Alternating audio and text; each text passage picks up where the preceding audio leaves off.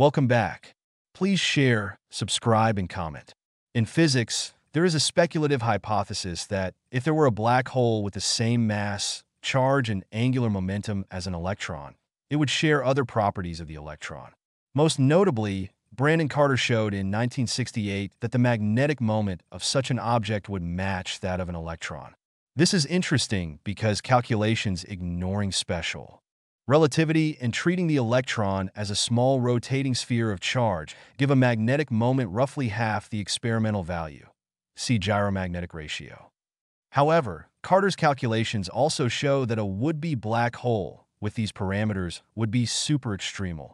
Thus, unlike a true black hole, this object would display a naked singularity, meaning a singularity in space-time not hidden behind an event horizon.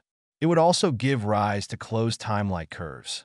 Standard quantum electrodynamics, QED, currently the most comprehensive theory of particles, treats the electron as a point particle.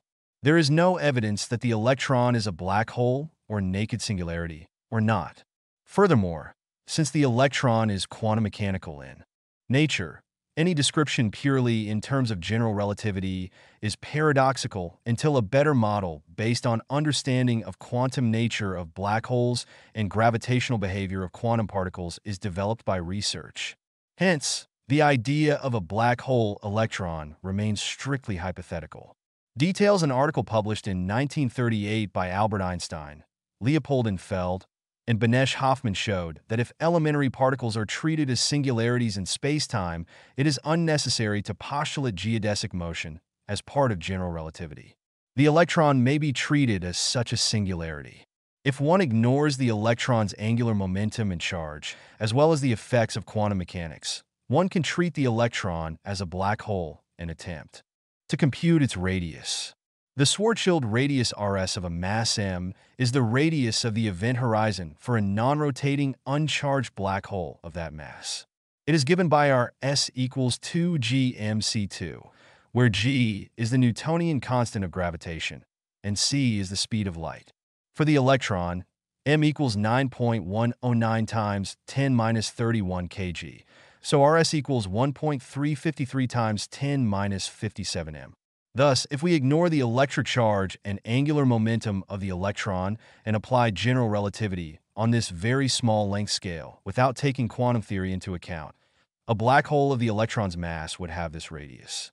In reality, physicists expect quantum gravity effects to become significant even at much larger length scales, comparable to the Planck length p equals gc3 equals 1.616 times 10⁻35 m. So, the above purely classical calculation cannot be trusted. Furthermore, even classically, electric charge and angular momentum affect the properties of a black hole. To take them into account while still ignoring quantum effects, one should use the Kerr-Newman metric. If we do, we find that the angular momentum and charge of the electron are too large for a black hole of the electron's mass. A Kerr-Newman object with such a large angular momentum and charge would instead be super-extremal, displaying a naked singularity, meaning a singularity not shielded by an event horizon. To see that this is so, it suffices to consider the electron's charge and neglect its angular momentum.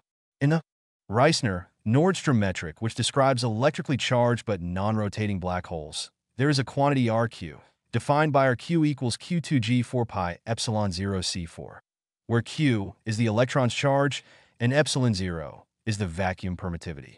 For an electron with Q equals minus E equals minus 1.602 times 10⁻19 C, this gives a value Rq equals 1.3807 times 10⁻36 m. Since this vastly exceeds the Schwarzschild radius, the Reissner-Nordstrom metric has a naked singularity. If we include the effects of the electron's rotation using the Kerr-Newman metric, there is still a naked singularity, which is now a ring singularity, and spacetime also has closed time-like curves. The size of this ring singularity is on the order of our A equals jmc, whereas before m is the electron's mass and c is the speed of light, but j equals /2 is the spin angular momentum of the electron. This gives Ra equals 1.9295 times 10 minus 13 m, which is much larger than the length scale RQ associated with the electron's charge. As noted by Carter, this length Ra is on the order of the electron's Compton wavelength. Unlike the Compton wavelength, it is not quantum mechanical in nature. More recently, Alexander Burinsky has pursued the idea of treating the electron as a Kerr Newman naked singularity.